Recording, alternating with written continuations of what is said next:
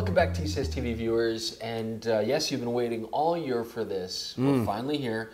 This is the big fan favorite, the best and worst of 2016, and of course, here is Jordan. Hi guys. My compatriot, my brother in arms, my I shoot the videos and edit them. Wife, so to speak. And yeah, guys, we are here to not only talk about what we really liked about this year and the things that we didn't like and the trends and stuff as usual, but also to get inebriated. That is part of the tradition, yes. And we do that in the form of some games. And last year, if you'll recall, back there at on your computers at home, we drank a huge pitcher of We did a pitcher of old fashions. Yeah, it was probably the worst hangover I've ever had, so we're not going to do that. No, we're not going to do that this year. Now, this time we are going to celebrate our Canadian heritage in a few ways. Yep. But we got one of our favorite beers. In fact, folks at home, this is my favorite beer of all time. Okay, so this is Trois Pistoles from the Unibrow.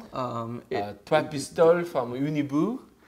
Perfect. It sounds less like a facial hair defect. That way. Delicious dark beer, but it's very strong. It's 9%. Exactly. Extra fort, very strong. Now, we've also got Canadian operation. What specifically makes this Canadian? Well, specifically makes Canadian is the fact that there's French all over it, right? This is le jeu de dextérité operation. I mean, and I don't speak French. Being Albertan, we really don't speak French. People are going to call you out on that accent. Well, le jeu de dextérité is good. So every turn, we're both going to try and play a piece. If it buzzes, away we go. Now, if you've been watching already, and this is your third episode with us, Best and Worst, fourth?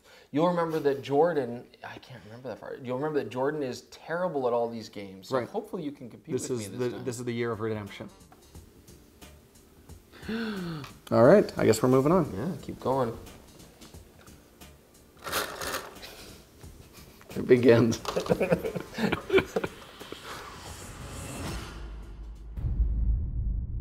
Okay, so starting it off, best lenses of 2016. Yes. Yeah, and number 3 in our start here is the Nikkor 105 1.4. I'm surprised it even fits behind my slender frame. It is so big.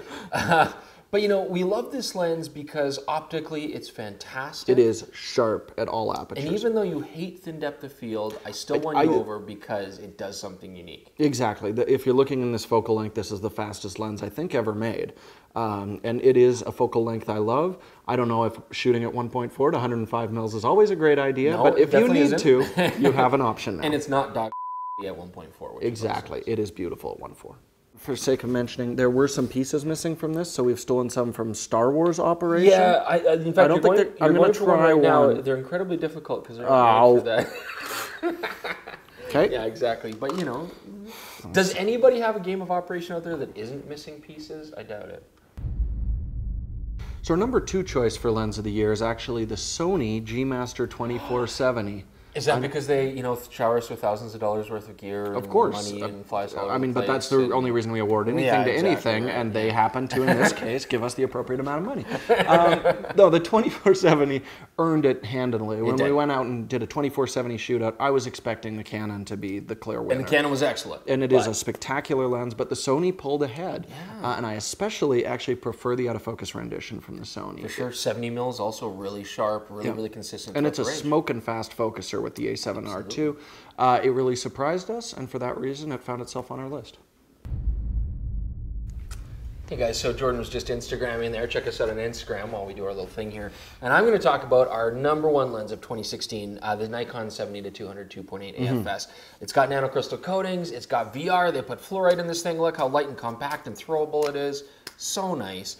And juggleable is important. Juggleable, it's breathing corrected.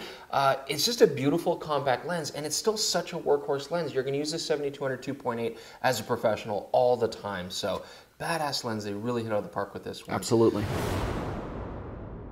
We do want to throw in an honorable mention in this category because it was so close to making our list, but the Sigma 30mm 1.4 is just a stunning lens available in Sony E-mount and Micro Four Thirds. It's relatively inexpensive, it's insanely sharp, focuses extremely well. There's a big gap, especially in the Sony line, of affordable, excellent primes, and this one certainly fills that bill. If you're shooting one of these mounts, it's a lens to definitely check out. Yes. I'm going to go slow because it's probably my only one of the night. Enjoy it, it's delicious. All right, video time. Our number 3 choice for best video camera is becoming a trend every year. It's not actually a video camera, but actually the FZ2500 from Panasonic. Yeah. Which is styled like a stills camera, but honestly, you look at the spec list, it might as well be a video camera. Unlimited Absolutely. record time, which has always been one of the problems with still cameras. The zoom lens that doesn't shift externally with it. 4K footage, It can slow-mo. It can shoot log potentially. I really loved working with it, and now that we've played with the production version, I do think it's probably one of the best 1-inch camcorders on the market. Blew me away with the 10-bit 422 output. Yeah, man. kicking From it a out to an camera external recorder, what is it's almost unheard of from a stills camera, especially one at that price point. So if you're looking for a travel video camera, it's probably the best option out there right now. All right, guys, number 2, best camera video of 2016. Funny enough, we're actually going to give it to the Sony PXW Z150, even though it's an older design. And it's funny, it's got the 1-inch sensor, which are just taking over right now. It is the stack chip, almost no rolling shutter, 10-bit 422, in-camera at 1080, does nice 4K as well. But on top of that, these cameras are compact, they're affordable, they've got a great built-in lens. And despite our best efforts to try to convert people over to mirrorless cameras and cameras with interchangeable lenses, people still have a real need for this all-in-one ENG style camera. Right, and it always seemed to me with the Sony bodies, they'd always pull something away. X70, it was like, you got to pay for the 4K. Right. With this one, they just threw everything they could at a nicely designed body. It's a great, well-rounded camera. People are loving it, it's selling. So our number 1 pick of the year is the DJI Osmo. Now, it's a fairly small package, really light, and the price point's a big part of this. It is really affordable, so you've got a lot of people who are looking at gimbals right now. It's kind of the year of the gimbal for their A-cams, bigger cameras, but a lot of the time it was just less expensive to grab one of these guys. The image quality is quite nice on it. It works very consistently. You don't have to balance it, and I really like the cell phone integration of it. We've seen vloggers, but we've even seen higher-end productions using these all the time. It's a really important, influential camera, and for that reason, we're giving it our video camera of the year. I'm going to go for, I don't think anyone's done wrenched ankle yet. I mean, I haven't really, come on. Even when you're not touching it. I mean popcorn. What? Just be a professional. Okay, chew and swallow, and then be a professional. And then host this episode. All right, here we go. All right. So viewers, we are going to take just a little bit of a break now. We're going to talk about the best trends of 2016. And yeah, I mean, it wasn't like the most exciting year, but there was some cool stuff, eh? Yeah, I mean, the biggest one for me, honestly, has been the advent of medium format digital mirrorless. It's a system that makes perfect sense for it. Right? You've done it to all the other formats, pretty much every other single sensor size. I mean, the common complaint with DSLR versus mirrorless is DSLRs in some areas still have an autofocus advantage. Right. But let's be honest, digital medium format, anything's an improvement over that. So it's less of a concern. It makes a lot more sense to me. Now, right now, the big players are going to be the Hasselblad X1D, of course, which we have played with a little bit, and then the Fuji GFX coming out, which we touched, but haven't really had a chance to really test. Yeah, we weren't able to actually shoot a frame with it. But I love the concept of this because it was always one of those options that photographers had back in the 35 days. If your style suited medium format, it wasn't this crazy, unattainable price point. It's an exciting thing. I still think that, is it going to really pay off in the long term? I don't know. I mean, that's kind of what's cool about it as a camera reviewer. We have no idea. But I do still think that the small sensors are catching up so much. I wonder if the big sensor really is going to offer that big a difference anymore. I mean, it may not be a huge technical difference, but there are some definite aesthetic advantages to digital medium format. And it's going to be cool to see a lot more people get access to that. Yeah, honestly. the price is coming way down. Exactly. It's really dropped down. And again, glass has always been a concern. You buy, even when the Pentax 645 came out, it was a fairly inexpensive body, but you were still looking at $4,000 or $5,000 for glass. But with these guys, they're mirrorless. So you can just adapt you can go find a bunch of Bronica stuff in that's really inexpensive. Drop it on, it makes a ton of sense. And I think that's really interesting. I also want to see if they ever kind of hash out the video features better than Pentax. They never will. Okay. And the other big thing that we kind of found this year was electronic stabilizers. Yeah. I mean, we're talking about everything. Gimbals have been huge, as we've talked about. That whole electronic motor stabilization with gyroscopes, but also 5-axis stabilizers. Like I know that's in the camera body. Yeah, I know it's not new, but now it's becoming something that many of the brands are picking up. Exactly. It used to be Olympus was the standard bearer for that, and Pentax, of course, but not with the 5-axis. Now we've got Sony jumping on it, which happened a couple years ago. On it, yep. Panasonic is the really interesting one for me. So as we start to see that, Canon and Nikon are starting to look a little lonelier with the decisions that they've As made. usual. And I do think it's really going to, and I think they're realizing this is going to be a problem. You look at some of the new Nikons have electronic stabilization, which is abysmal. It's like it's some of the worst stuff I've ever seen. And Canon has brought in their electronic stabilizer on the EOS M5 now, so they're recognizing that they're lagging behind. Exactly. But an optical solution where you're physically, like a gimbal or a 5-axis and body stabilizer, where you're moving the sensor, moving the camera. But I think they just want to keep selling more expensive stabilized lenses. And I think that's a marketing strategy that's really going to start to show signs of aging this year. Yeah. Why don't you do the butterflies in the stomach? Butterflies in the stomach? Okay. Yeah. I'm not very good at this, though, Jordan. Well, you've been practicing all day, Chris, and you've drank a lot. It's called playing with my kids. Oh, oops, oh.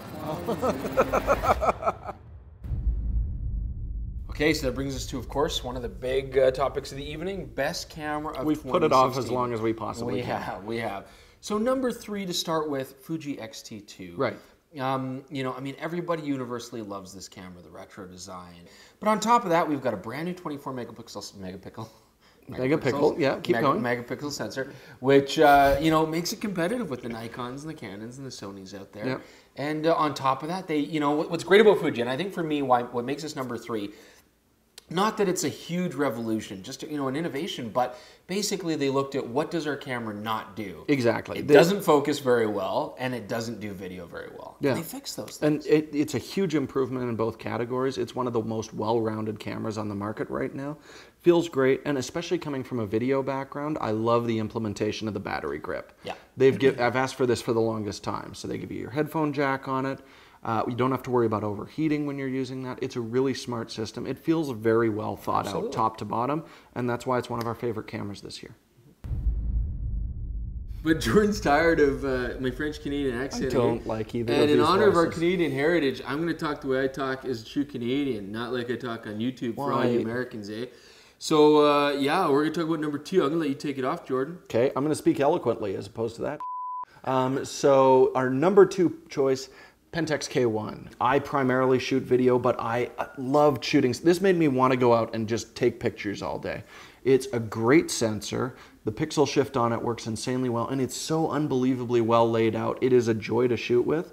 We've waited so long for Pentax. I mean, they've been promising the full-frame camera for over a decade. They finally delivered, and it was well worth the wait. What do you think? Oh, I think you'd have to. You know what? I don't want longer him to get talk. the Canadians to win the Stanley Cup. Eh? I love that it's so damn rugged. You know, I could drink my beer and spill it all over there. I could scrape the ice off my car with it. Like, it's just fantastic. Eh? I can't think of a better, more rugged camera for Canadian winters. Eh? What to do? Do it so good. Oh. Nikon D500. I think this surprises both, honestly. I mean, it first came out, and we're like, that's an expensive crop sensor camera. Exactly. D750 price, but for a crop body. Yeah. But then we actually shot with this thing, and the autofocus is unbelievably good with it. It borrows the AF system from its big brother. It does a great job with it. Great buffer rate. Yeah. I mean, this camera does everything. Love the mic jack, the headphone jack. Overall, just a fantastic journalistic and wildlife-based camera. This was kind of the year of the APS-C format, and this is probably my favorite APS-C camera released this year. I mean, if you're looking for an SLR and everything that an SLR encompasses and what they're good at, this is the best example. Exactly. Sports, wildlife, you can't touch this thing. Yeah.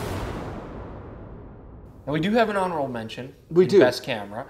And why it's an honorable mention, not on the list, it's the Canon EOS 80D. I love that camera. I love it too, and why it's on the list is because, not that it's the most amazing camera out there, but that Canon just made a lot of shit before they released this camera. In crop format, it's been a long haul. I mean, you know, it's compounded by the fact that the 5D Mark III took so long to get updated, and, you know, the 5DSR was a little bit lackluster, and, you know, everybody's calling us Canon haters, but really when the Canon EOS 80D, we tried it, and it's like, we do love this camera. Yeah, they really improved it in a big way. They caught up in the image quality, and the dual pixel autofocus is still great. Amazing, and an affordable camera, an accessible camera, and so I think totally deserving of the honorable mention of almost best camera of the year. Here, Jordan, I'm going to do it left-handed just to, you know, make it fair.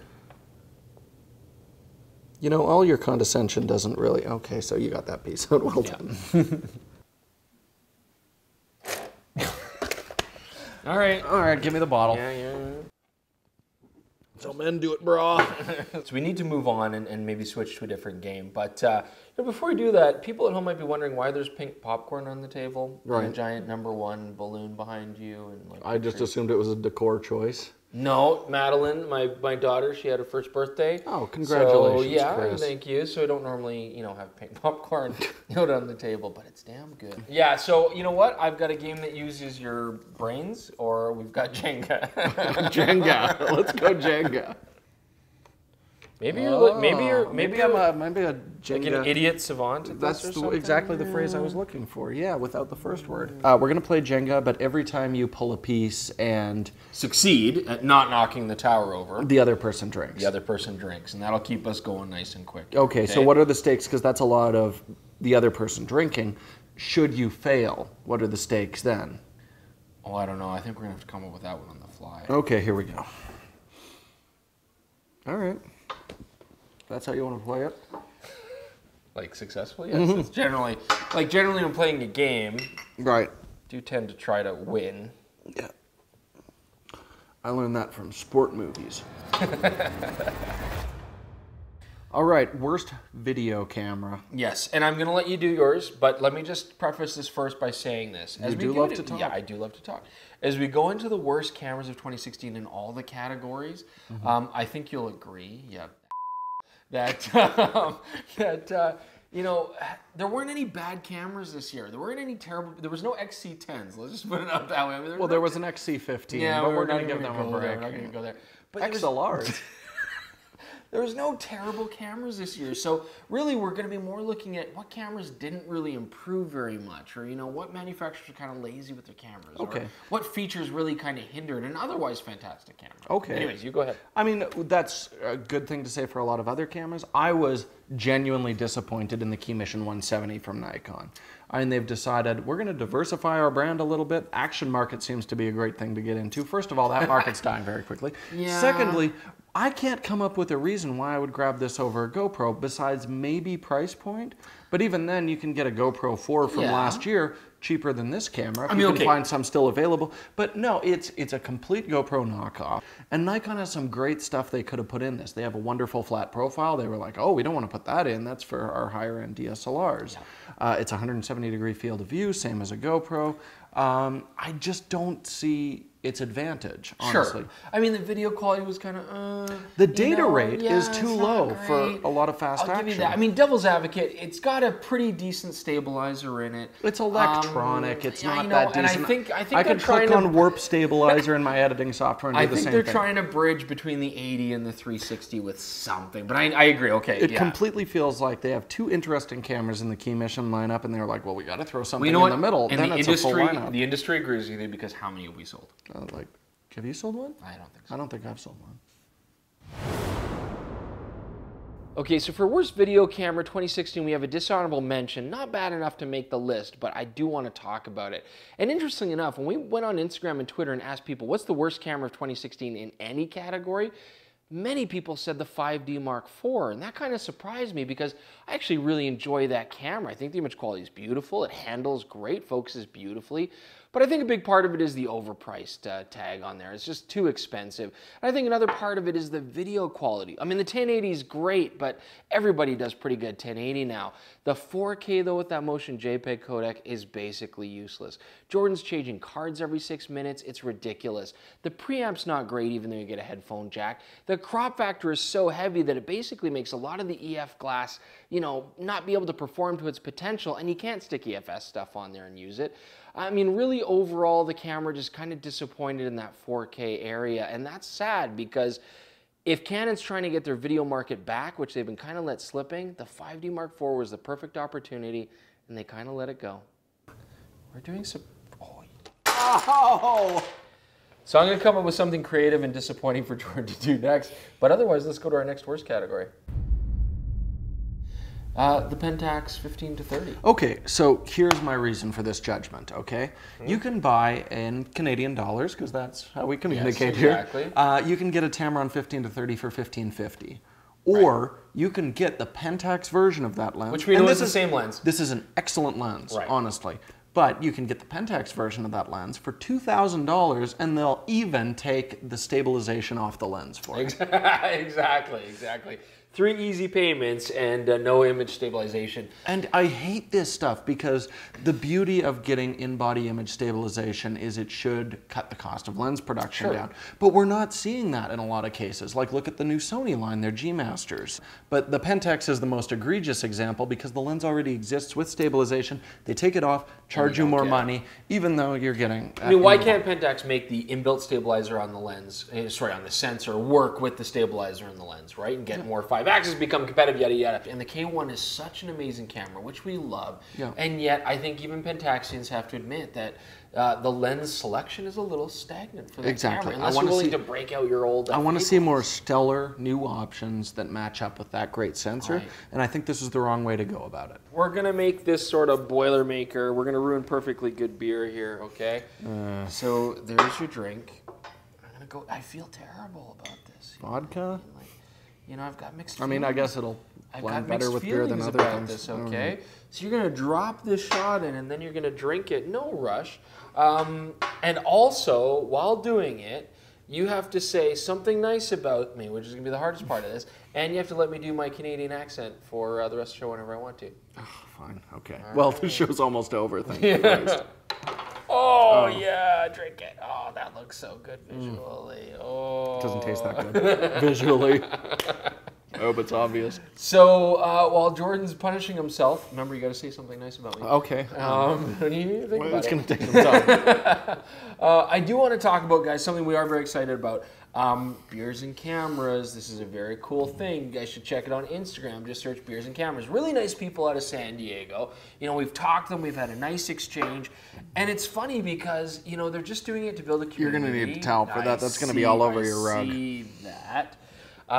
They're just trying to build a nice photo community, and yet at the same time, you know, it's just neat to have people come together. And anyways, long story short, I saw their stuff on Instagram. I really liked it. I got in touch with them, and now we've since started a Calgary chapter. And Kaitlyn, who's actually shooting the camera right now, you've seen her in her videos before, she's very excited about this. She's going to host a lot of these events.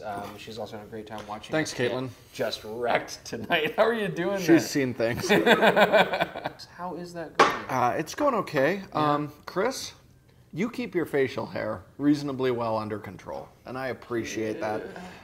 Your photography has been better this year than previous years. Thank you. The internet still says mean things, but I've framed several of your pictures and hung them on my wall. That's bull. I love you though too. I love you too. Okay. The Leica 262, the MD, I mean, like, dollar for performance. Okay, now listen to me. Dollar per performance, they do the courtesy of taking the LCD off of it, eliminating a lot of the menu options. You know, JPEG, they're like, no, that's gone completely. And we're going to charge you a large premium for taking these things off these complicated menus. I can see a lot of reasons why that's a very disappointing decision. This is a tough one for me because, first off, I will never be able to afford a Leica in my life ever, okay? I know I'm the kind of person... Just keep hosting, Chris. You're going to get I'm the kind of person who will have so many more things that I need to spend $9 grand on before I buy an MD262. But... that being said, they took away all of this stuff, and yet I loved using that camera. I had some great photos of the camera. I had a great experience of my favorite pictures. Right, you know, yeah, the ones that you haven't actually hung on your wall, you bastard. And I love that camera, and my parents were legitimately mad. I hate Leicas. I absolutely hate using them. I don't like rangefinders. I don't like shooting them. I think they're a terrible waste of money considering what they are. They're a toy.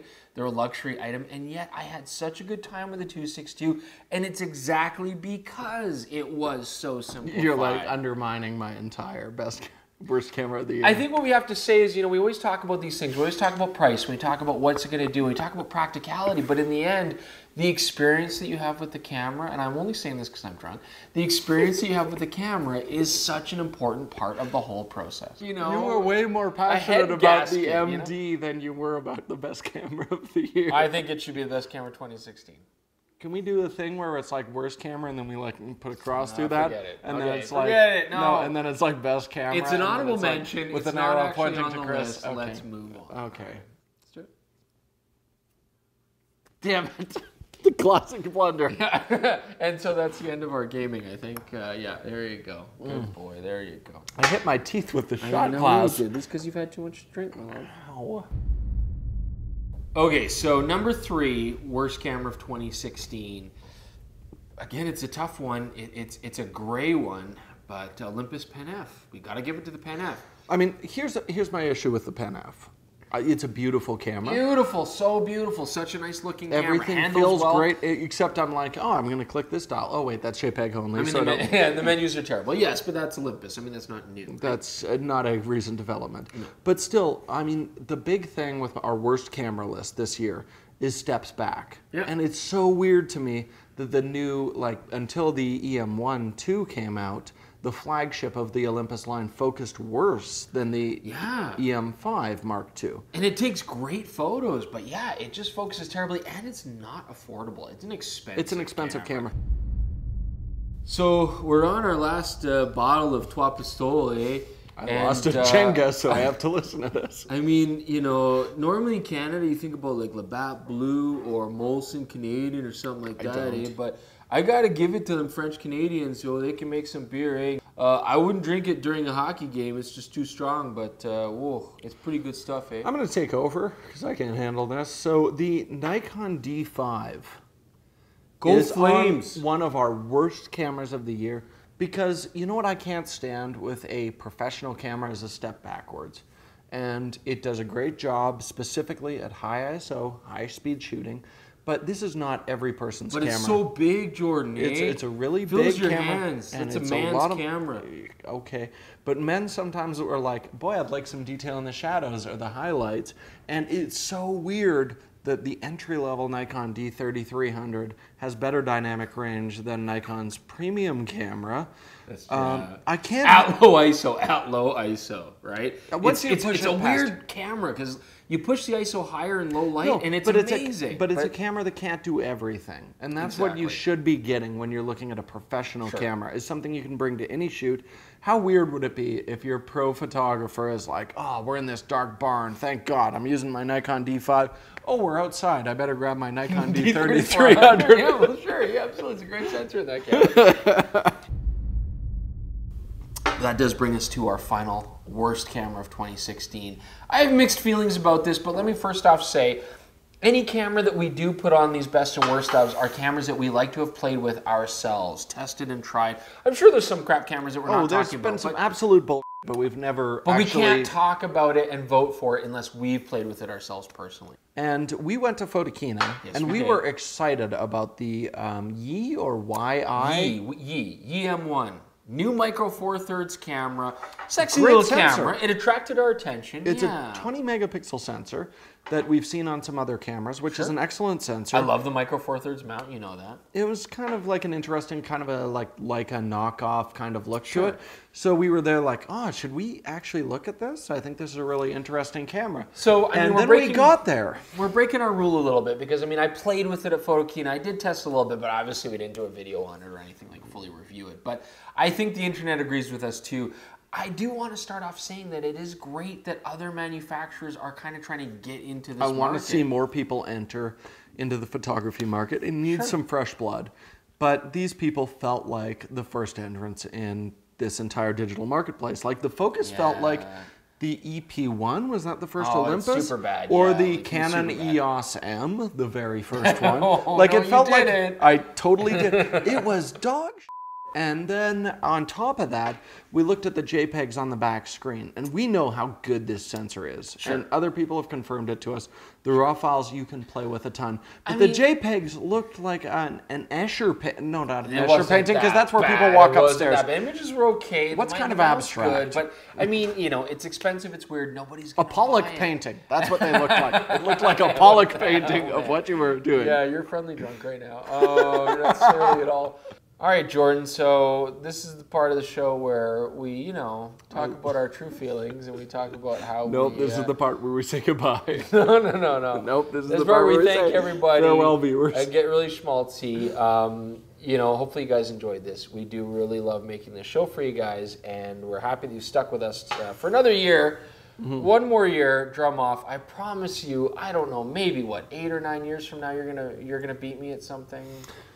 I tried hard tonight, You did? we didn't. I failed. So You're not the worst Jenga player I've ever seen. He's terrible. But you know, we'd also like to say, hey, check us out on Instagram. Yeah. Follow us. Follow us on tweet Twitter. to us. Let us know what you think about the choices that we made here in 2016. yeah, I do want to say definitely, like, first of all, big thanks to Kaitlyn for shooting this tonight. Yes. Big thanks to my wife for letting us shoot here in the house again, even though we're super loud. Our baby didn't wake up once. That's amazing. Yeah, Amazing. absolutely. So thank you to Maddie for not waking up. And I do want to say as well, like, the last year was a big year of growth for Camera Store TV. We Right. got to do more traveling. We certainly saw a lot more exposure, things like that. So thank you to everybody who's been helping us, supporting the channel, commenting, all that kind of stuff. It's made a huge difference. But I need to go, like, sleep in a corner or a cab if you thank go you home. to thank you to Unibu for the Trois Pistoles, Amazing beer, which we bought though at the liquor store for Beers and money, Cameras is coming up too, so there's a lot of stuff. And you know, I think 2017, that's kind of the cool thing. We love doing this show at the end of the year because we never know what 2017 is going to hold. We had no idea what this year was going to hold, and actually, it was some really interesting developments. So stick with us. Let's all see what's going on together, and we'll hold hands and we'll go do it. And it'll be great. Okay, let's hold hands and just stare at the lens right now, All right, and you then ready slowly for this? fade out. Here we go. Okay. No, just, Okay, it goes like that. You want to be on top? No, I like to go like this. No, I like to be. Here we go.